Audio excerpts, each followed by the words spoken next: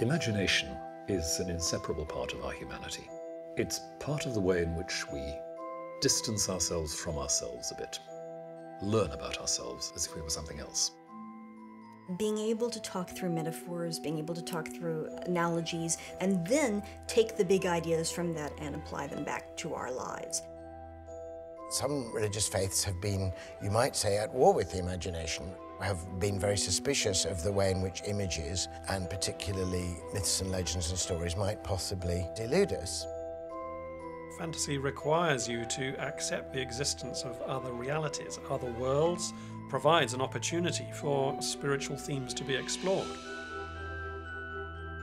Certainly the classic works of fantasy, the Tolkienian, C.S. Lewis fantasy, and then a lot of modern fantasy, it's rooted in the idea that there is a spiritual battle, a spiritual world. It all involved that sense of a cosmic conflict, of the reality of invisible forces, of things that can't be explained by the laws of science and the laws of physics.